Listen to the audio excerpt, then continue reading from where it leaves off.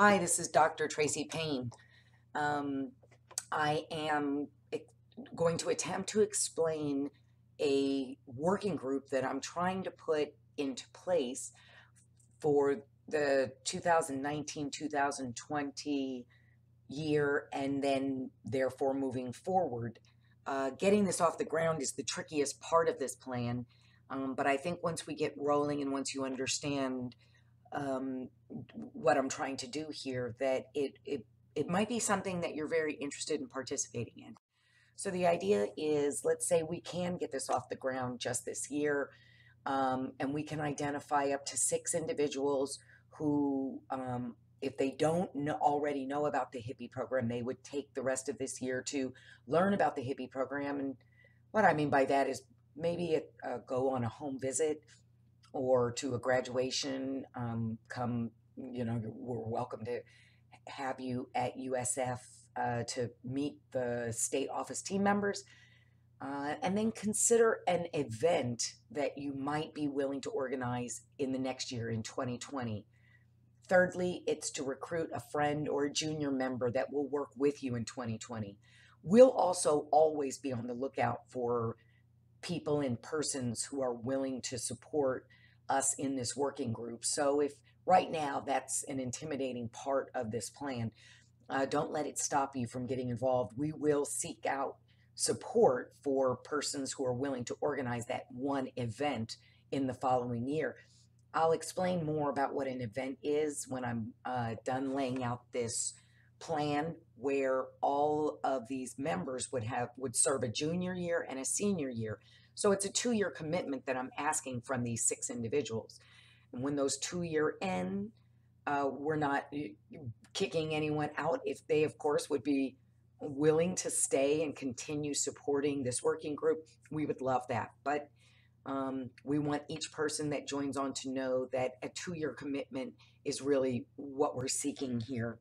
So that junior member in their first year would become a senior member their second year, and then would actually walk out that event that they planned the previous year.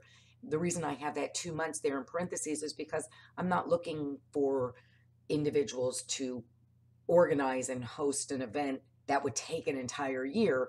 I'm talking about setting something up in maybe a month or two time frame, and not even on a full-time basis.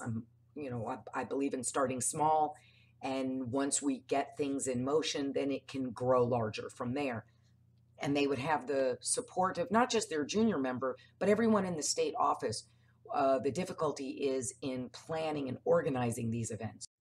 And the idea is, of course, in 2020, that there would then be 6 senior members who were recruited in 2019. And those 6 members would each lead some event, and they would be supported by those 6 junior members. Those junior members would be in their first year.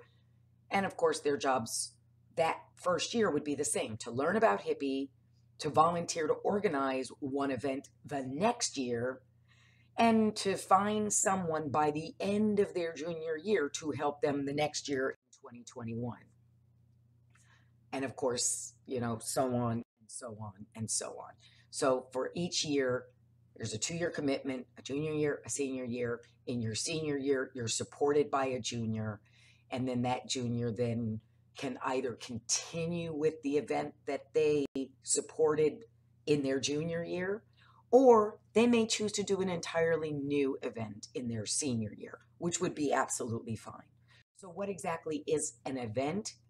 Here are some examples. These are not absolute, and they are completely and entirely open to interpretation, as none of these things are in place as they stand. So we're starting from scratch. But some examples are a formal, coordinated legislative campaign, where we reach out to all of the program sites, advisory committees.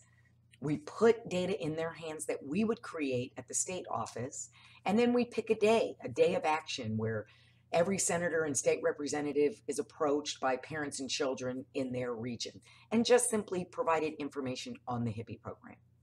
That would be an example of an event that focuses on advocacy.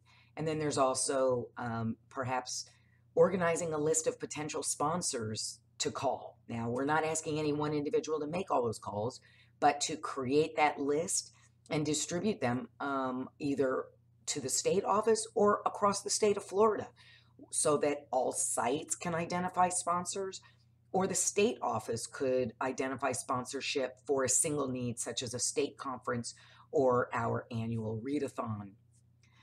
A third possibility of an event is identifying or facilitating workshops for families that attend the group meetings at their local sites, or identifying or facilitating workshops for home visitors in our regional trainings that take place in the North, the South, and in Central Florida.